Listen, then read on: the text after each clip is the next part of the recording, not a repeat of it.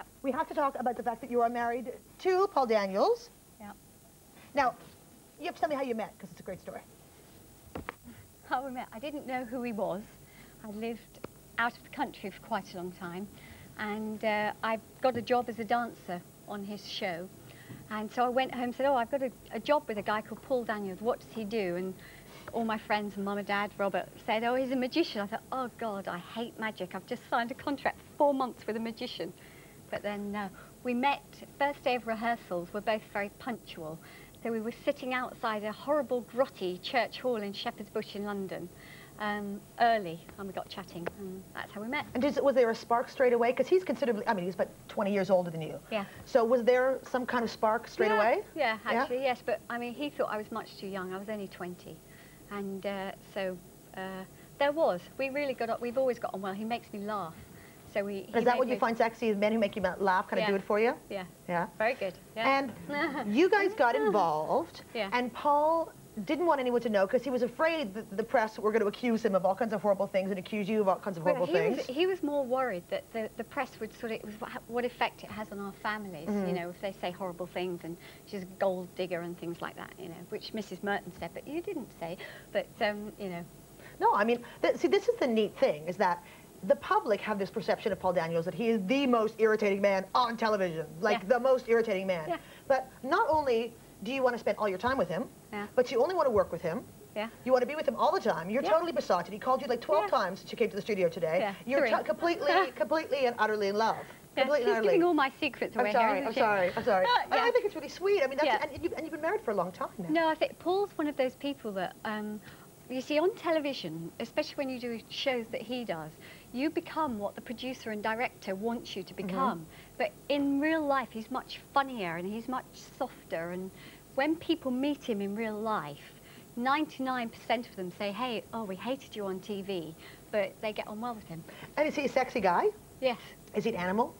Yeah, tiger. Because I read something where he said where you said that you couldn't keep up with him, or he said that you couldn't keep up with him, that he was such an animal, despite the fact that you're 20 years younger than him. Yeah. He must be some animal. Some animal. A major animal. Yeah. Did we know this about Paul Daniels? I don't think so. You find something new out all the time. Now, you are a magician's assistant, and probably the most well-known magician's assistant in the country, although you are a magician yourself. And you were the first woman ever invited to join the Magic Circle. Yeah, well, no, I wasn't invited to join. You had to, they had what it was, the Magic Circle was a men's club, and for years and years they kept voting whether they should have women, and they kept voting not to have women. Right. So a few years ago, finally, women got the vote that they could join. But you had to apply and fill a form in and everything. But how do you, what kind of form do you fill in to say, no, I do magic, I swear? I mean, how do they know that you're actually a magician? Do you have to be recognized by the public, or? No, what you can do is, if you're interested in magic, you can join, and then after 2 years, you have to do like an audition, and you have to perform 6 tricks or something. Wow. But I didn't have to do that because they'd seen me. You had inside, you had like, I don't know if that's fair. I think we might send you back to Magic School and make you audition like everybody else. It's not inside information, it's... because because I performed it on TV, they could see already that you knew how to do your thing. Yeah. All right. Now you started out as a dancer, and you were actually considered a very, very fine dancer as well.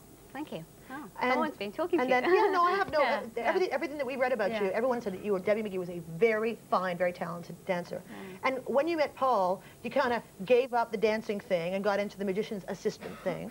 And I read that you were also offered one of the lead roles in Chorus Line, and you turned it down because you wouldn't be able to be with Paul. Well, yes, I've been offered a few things since I've been married, but before I married Paul, I still carried on dancing, and I worked with the second generation and with ABBA on tour in Europe and different people like that. It was great, and Krista Burr and people like that. And then what happened was I was on the magic show, I became a bit more than a magician, and I had my own fan club and things, and they were asking, can we see more of Debbie?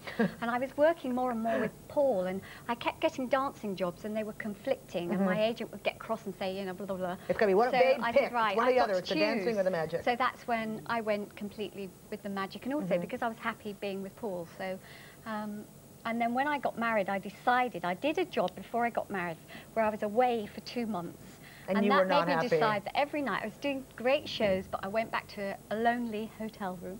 Oh, bless. And I decided then I wouldn't take, Chorus Line would have meant going on tour for 6 months this year, so I wouldn't Too long want away. to go away for 6 months. Yeah. Yes. Tell me, what does it take to be a good magician's assistant? What does it take? What are the qualities you need? Well, you know, that's a question I think you should ask Paul or a magician. But what I've been told is dancers make good magician's assistants because they stand well and they're used to theatre and show business training, where someone who hasn't had that training might not know that, you know, if the audience, which you're not aware of this, but, you know, when you're applauding, say Leslie was doing a trick, well, if... Very bloody unlikely, by the way. As an assistant, if the audience are performing at the end of the trick and they start applauding, rather, I would stay still and I don't move until the applause starts to die down, because if I start to move, they think, oh, something else is going to happen, and stop clapping. Okay, we're going to do an experiment. Come with me, come with me. Okay. Hold on. Okay, Come I'll with see me. you later, Come Robert. with me. Don't worry, you'll be all right. Angus? Yes. Oh, yes. Hey, Debbie, Angus. Hi, Debbie. Good to see you again. We did Debbie? meet backstage. Yeah. Yes, indeed. First thing we're going to do Go on the is... outside here? No, come in the middle with us. Angus is going to do a little trick. Oh, yeah. And I am going to assist him, and you have to critique me, okay? Right. So first thing is we're going to learn how to be a good magician's assistant. So, Okay. So I'm ready. Okay. Then, ladies and gentlemen, the amazing Angus. Leslie, do you have a silk for me, please? Help me out, will you? Yeah, come on, wait. I was supposed to be inspiring you to, like, you know, climactic applause. Okay. Is there anywhere on your person that you might have some silk? Well, seeing as I am a magician's assistant,